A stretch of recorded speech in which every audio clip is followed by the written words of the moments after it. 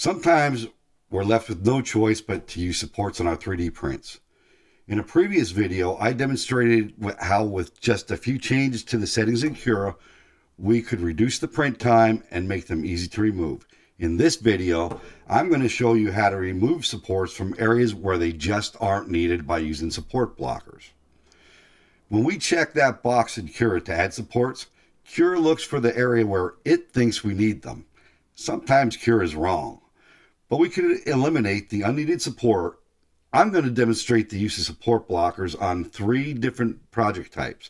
This will help us save time and material. Let's start up Cura and get your printer pushing plastic.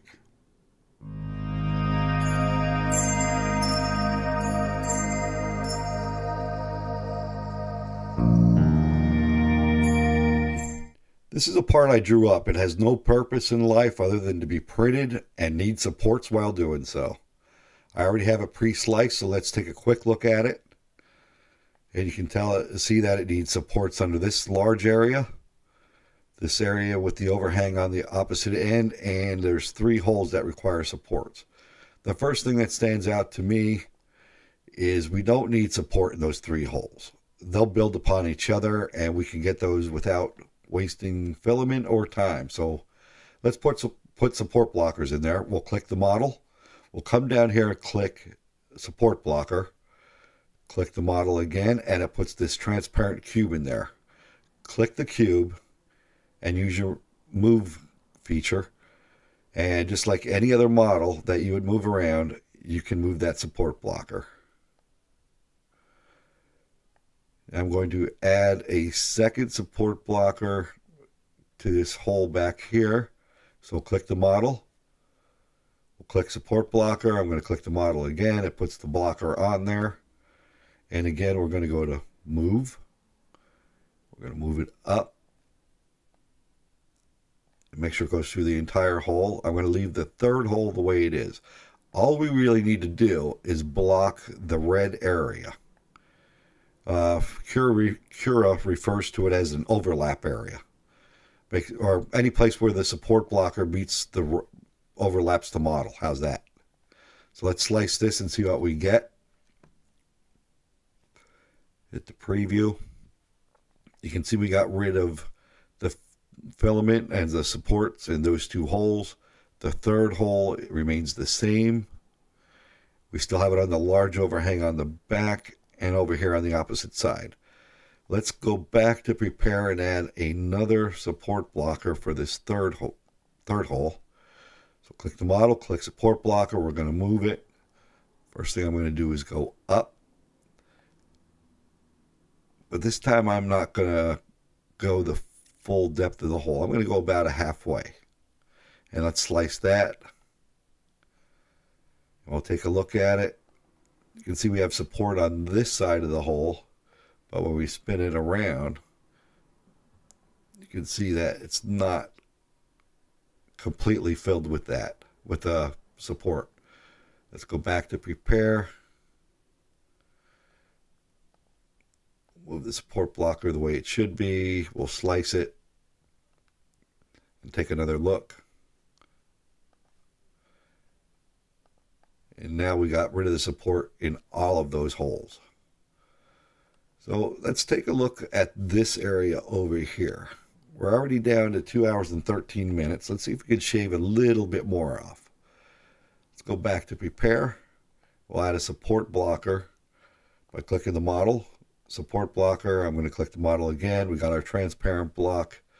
This one I'm going to move along the center, more towards the center. I'm going to scale it. Now I'm going to turn uniform scaling off because I only want it to go along the long side of the model. So let's turn uniform scaling off. We'll grab the red bar and maybe a little bit more. Depending on how close you're zoomed in, depends on how well your zoom is going to work, or your scale is going to work. Let's move that back a little bit more.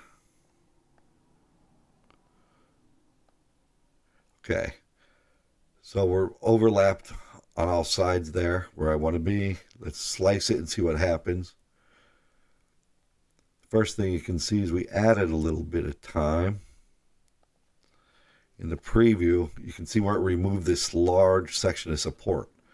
But what had happened is the support, now the nozzle comes over the front, down the side, then it moves over to the other side, and it repeats that process rather than going straight across. It takes longer to do that, it takes more filament.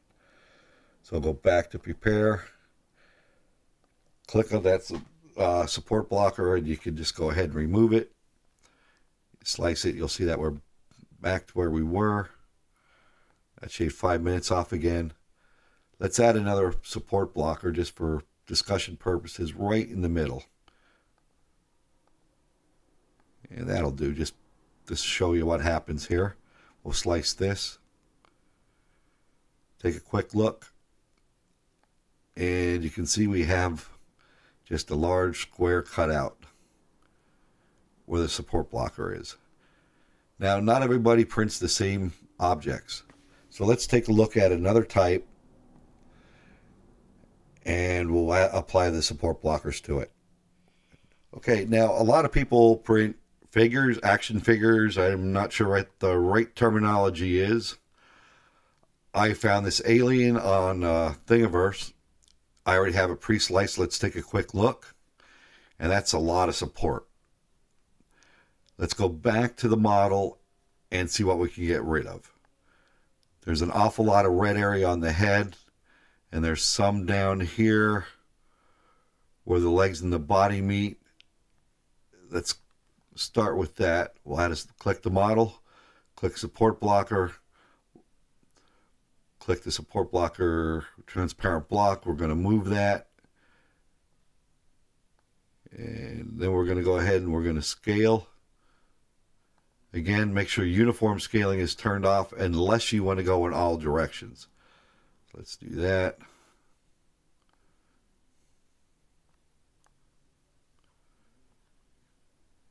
Put it that way. I think we might have got everything. I'm going to move it more center to the body. I think we got it all up. Now I'm too far into the hand. You got to be careful of that because I know it will need support to get those fingers. So we'll just slide that back over, and I'm going to slide it towards the back just to make sure I'm not touching anything I shouldn't be. And let's slice it and see what we got. And while that's slicing, I'm looking at where I want to try next. I can see up by the head I can remove a lot of support. So let's see what we have right now. You can see we removed the support from the area where the legs and the body meet, but an awful lot of support going all the way up to the head. Let's go back to prepare, click the model, add a support blocker by clicking the model with the support blocker turned on. We're going to move the blocker just like we move any other model part. Move it to the front. I guess I went too far to the front. Move it down. And then back. And obviously we're going to have to scale this because this guy's got an awful big head. I happen to know a lot of people with big heads like that. Most of them think they're the supreme 3D printing overlords. They're on some of the groups. They'll give you a lot of bad information. A lot of good people in those groups, but be careful who you take advice from. All right. So we got our blocker in there, and let's make sure we covered up all the areas. If I zoom in here, you'll see that I still have a little spot of red exposed. That will cause support to run all the way up the back, just to fill in that little area because we missed it. I think we're good there. Let's slice this up, and I'm sure we're going to see a savings. How much, I'm not sure, but let's take a look and find out. 3 hours, 18 minutes, not too bad compared to where we started. I think it was 4.5 hours. So we removed all that support that was coming up to the front and the back to support the head. We're not adding support to where the legs and the body meet. We don't have much of a choice but to keep the support in the armpit and the finger area.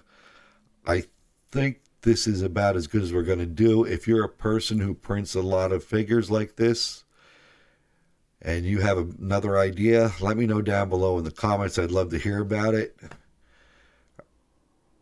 And I know not everybody prints figures or mechanical, so let's move on to another type of project. Now, a lot of people like to print cosplay props. This is a helmet I found on Thingiverse, and I already have this one pre-sliced just to save time. We preview this, and that's a heck of a lot of support. Now, again, I've never printed a helmet.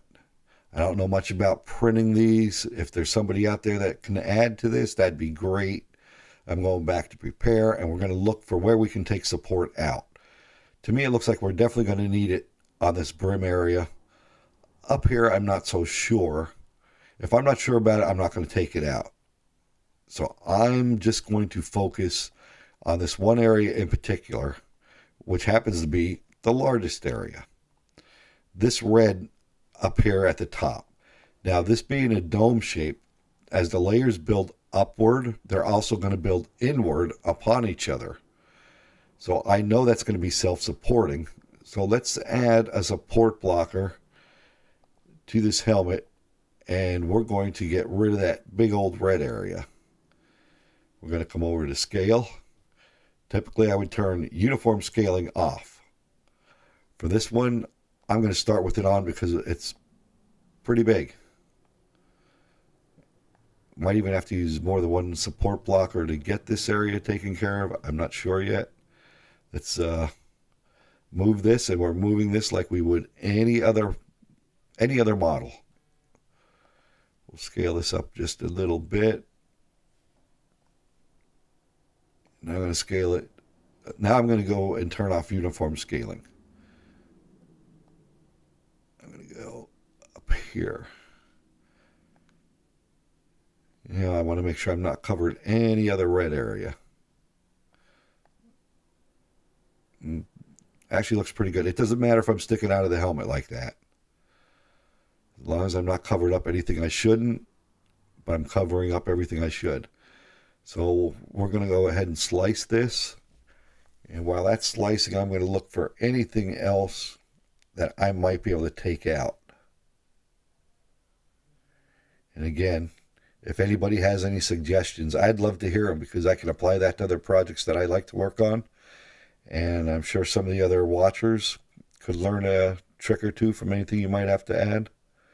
Everybody has their own techniques. Let's take a preview. Okay, you can see we cut down our time. I think it was 1 day, 16 hours to begin with. So we're down to 1 day, 3 hours. And all we did was remove that large area. At least we hope we did. And there it is. We removed a lot of support out of there. If you know anything about these helmets, you might be able to eliminate some of the support down the side. Possibly some here on the back. I'm not sure. There's a lot of detail on these helmets. The guys who model these things are amazing. You might actually be able to add a support blocker right up the middle, but then again, that might add more time.